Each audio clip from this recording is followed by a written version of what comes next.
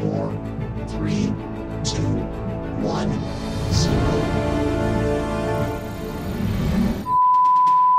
In 1957, the Soviet Union launched the world's first artificial satellite, Sputnik 1. The United States responded by launching a satellite of its own, Explorer 1. It was the official start of the space race, and soon after, the United States would go on to create NASA. But what if the United States reacted differently? What if, instead of feeling the pressure to advance its technology and higher education, the US chose to file a lawsuit and take the Soviet Union to international court instead?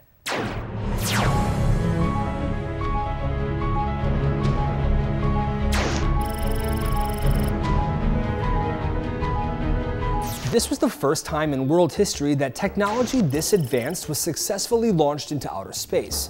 And with Sputnik flying high above everyone's heads, humanity was heading into uncharted waters. But luckily for us, when asked to meet the Soviets' challenge, US leadership didn't turn to their lawyers. They turned to their scientists. The resulting space race pushed the Soviet Union and the United States to pursue space at full speed. And along the way, both world powers would rack up some huge accomplishments. The Soviets got the first human into space, and the US was the first to land a human on the moon. The firsts don't stop there. The first spacewalk, the first interstellar probe, the list goes on and on and on. If the United States had gone before the International Court of Justice and argued that the Soviet Union had violated US airspace, maybe they would have won. But if they did, the world we live in would look very different. And then instead of having things like GPS, weather satellites, global telecommunication, digital photography, wireless headphones, advanced water purification, and freeze-dried ice cream, we would live in a world where every nation's territory extends infinitely upward, with nearly any country being able to legally block any other nation from orbiting the Earth. Instead, the Eisenhower administration was actually very happy that Russia had set the legal precedent. It was official. Space was open to all nations. All nations that had the scientists, money, and technology, that is.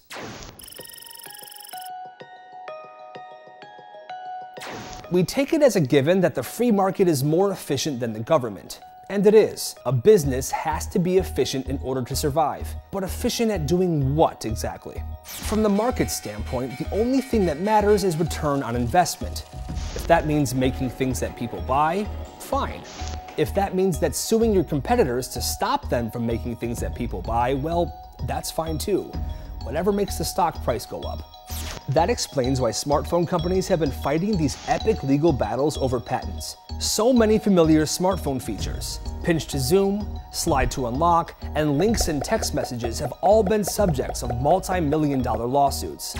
Back in 2012, a Stanford law professor estimated that smartphone companies had spent up to $20 billion in the previous few years buying patents to use in litigation, and that another $1 billion went to lawyers. That's close to NASA's budget last year. This isn't new. Even Alexander Graham Bell got caught up in a patent war. For over 140 years, there's been debate on whether it was Graham Bell or rival Elisha Gray who deserves credit for inventing the telephone. Their attorneys submitted paperwork for their client's very similar talking telegraph, or telephone, to the US Patent Office on the same day. The US Patent Office ruled that Bell's application arrived first, and the telephone patent, one of the most valuable patents in history, was issued to Bell on March 7th. Correspondence, notes from an associate, and other key documents would eventually clear Bell's name, but not before the rumor spread far and wide. Research suggests that patent litigation actually stifles innovation and hurts high-tech industries. Patent trolls are notorious for stifling innovation.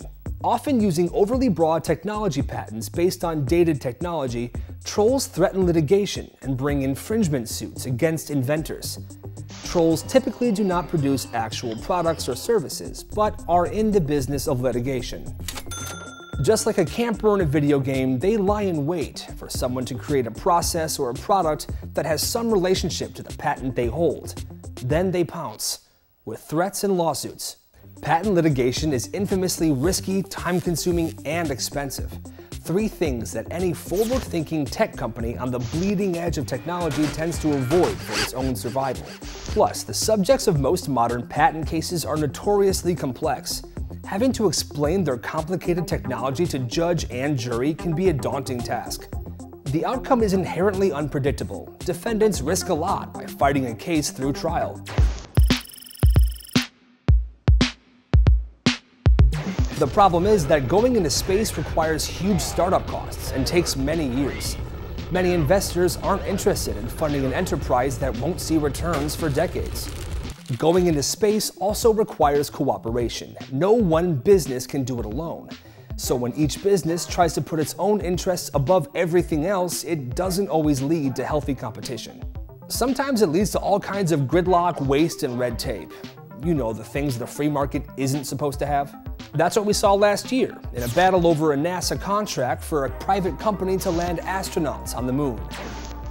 Three companies, Elon Musk's SpaceX, Jeff Bezos' Blue Origin, and a defense contractor in Alabama called Dynetics, were competing for the contract. NASA announced that it was planning on awarding contracts to two companies.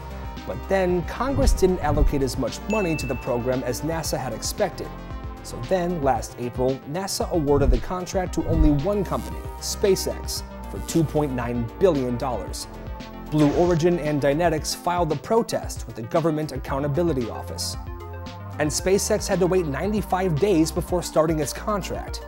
Then, last August, Blue Origin sued NASA and SpaceX over the contract, further delaying SpaceX's work. At one point in September, the Department of Justice had to postpone a deadline by another week because it was having difficulty dealing with the 16 gigabytes worth of case documents. That's the equivalent of 16,000 copies of Moby Dick.